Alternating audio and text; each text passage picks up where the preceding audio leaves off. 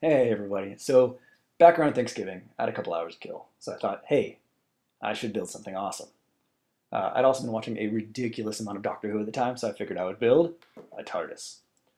Now, for anyone who hasn't seen the show, Doctor Who is about this human-looking alien dude who has two hearts and he travels through time in a time machine that looks like a 1960s British police box. It's called the TARDIS. It's weird, I know, but just watch the show, it'll make sense. Sort of. So I grabbed some softwood, I grabbed an X-Acto knife, started chopping away, painted it up, I added some signage, took a step back and thought, I could make this cooler. So I dug up a battery, grabbed a switch, threw in a couple of LEDs, and I added this functioning light up to the top.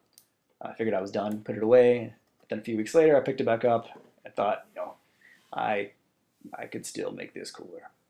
So if you've ever watched the show, you might know that there's this running gag in which most new characters flip out about the TARDIS being bigger on the inside than it is on the outside. The inside's bigger than the outside? It's bigger on the inside, that's all. I'm just rammed in. It's bigger on the inside. Is it? I've noticed.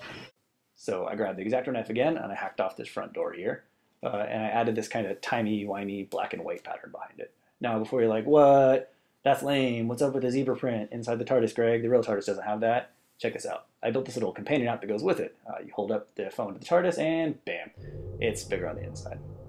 I modeled up the TARDIS interior here using this app called Blender, which I'd never used before, so that was kind of a challenge. Blender is crazy powerful, but it's also got a ridiculously steep learning curve.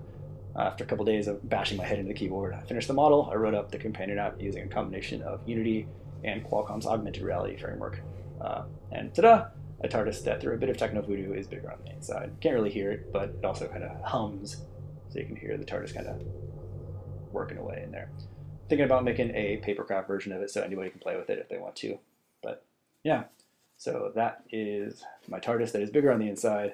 Thanks for watching.